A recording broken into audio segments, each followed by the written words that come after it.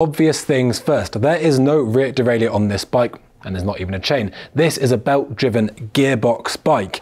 Now, they do this for a number of reasons: more clearance at the back, and also by removing the weight of all the gears and that derailleur off the rear wheel, you basically reduce your unsprung mass, so a gearbox bike that has more of the weight on the main triangle should offer better tracking, or at least that's the thought. It also has the added benefit of coming back from a ride, you can just hose off the muck and you don't have to worry about lubing or cleaning the chain.